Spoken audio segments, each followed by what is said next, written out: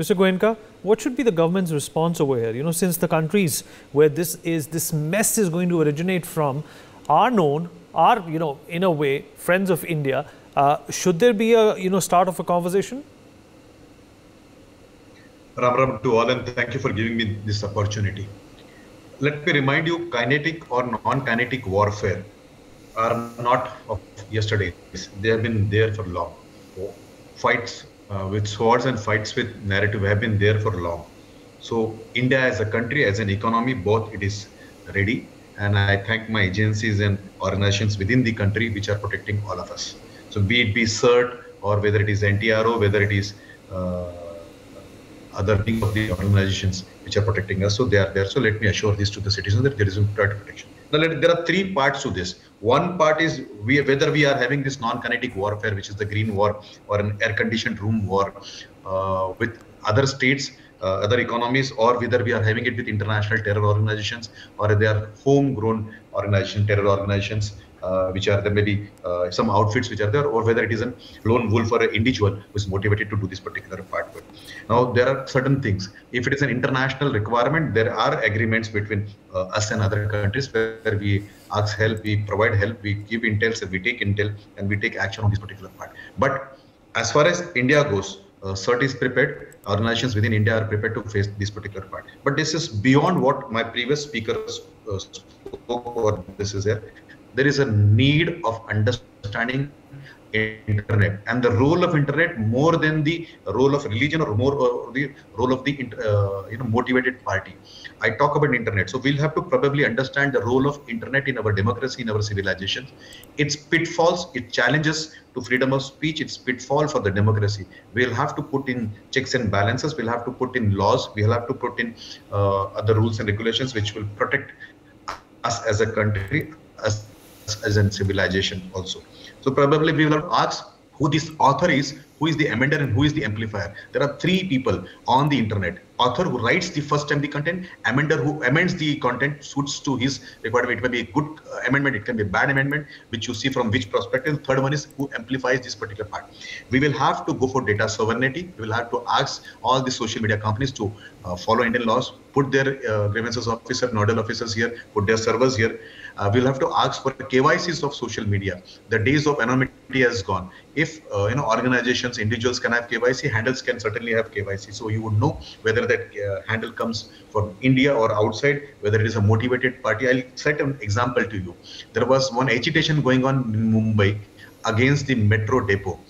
And I had an opportunity to attend a roundtable where there was the then IG of police attending it. And he said, the tweets which I was seeing were not originated from Mumbai, but it was originating from our neighbor's place, and neighbor took care of that tweets particular things. So in this world, we'll have to now ask for KYCs. We will have to ask for where is the origin, and we have to be little strict with the social media platforms who earn money on our expenses. So we'll have to tell them, finish this anonymity, let there be a KYC, let there be access to the data. There should be matter taking of the data, where the data has been originated, who has amended it, who has amplified particular part. So as we enter new aspects of the test prepared, and so is Indian forces at various levels, be it the police, be it the army is prepared. And I'm sure General Siwach will put more light on this particular part.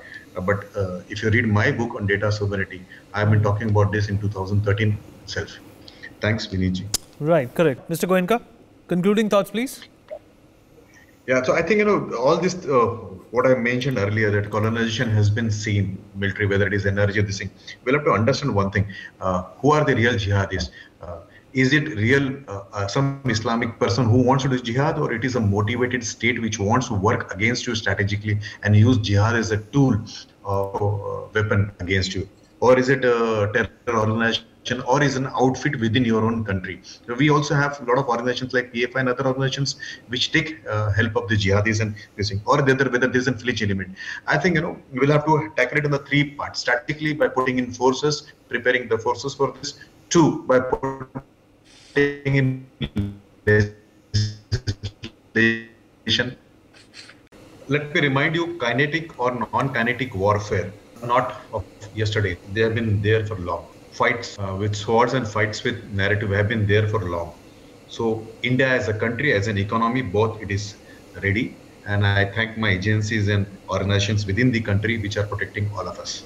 So be it be CERT or whether it is NTRO, whether it is other wing of the organizations which are protecting us. So they are there. So let me assure this to the citizens that there is priority protection. Now there are three parts to this. One part is whether we are having this non-kinetic warfare, which is the green war or an air-conditioned room war with other states, other economies, or whether we are having it with international terror organizations or they are homegrown organization, terror organizations, which are there may be some outfits which are there, or whether it is a lone wolf or an individual who is motivated to do this particular part. Now, there are certain things. If it is an international requirement, there are agreements between us and other countries where we ask help, we provide help, we give intel, we take intel, and we take action on this particular part. But as far as India goes, CERT is prepared. Organizations within India are prepared to face this particular part. But this is beyond what my previous speakers spoke or this is there. There is a need of understanding internet and the role of internet more than the role of religion, role of the motivated party. I talk about internet, so we'll have to probably understand the role of internet in our democracy, in our civilization, its pitfalls, its challenges to freedom of speech, its pitfall for the democracy. We'll have to put in checks and balances. We'll have to put in laws. We'll have to put in other rules and regulations which will protect us as a country, as a civilization also.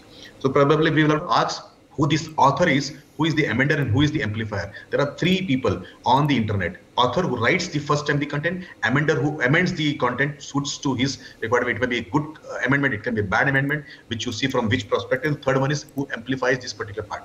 We will have to go for data sovereignty. We will have to ask all the social media companies to follow Indian laws, put their grievances officer, nodal officers here, put their servers here. We'll have to ask for KYCs of social media. The days of anonymity has gone. If organizations, individuals can have KYC, handles can certainly have KYC. So you would know whether that handle comes from India or outside, whether it is a motivated party. I'll set an example to you. There was one agitation going on in Mumbai against the metro depot. And I had an opportunity to attend a roundtable where there was the then IG of police attending it. And he said, the tweets which I was seeing were not originated from Mumbai, but it was originating from our neighbor's place, and neighbor took care of that tweets particular things. So in this world, we'll have to now ask for KYCs. We will have to ask for where is the origin. Yeah, so I think all this what I mentioned earlier, that colonization has been seen, military, whether it is energy, this thing. We'll have to understand one thing: who are the real jihadists? Is it real some Islamic person who wants to do jihad, or it is a motivated state which wants to work against you strategically and use jihad as a tool, weapon against you? Or is it a terror organization, or is an outfit within your own country? So we also have a lot of organizations like PFI and other organizations which take help of the jihadis and using, or whether there's a village element. I think we'll have to tackle it in the three parts: strategically by putting in forces, preparing the forces for this,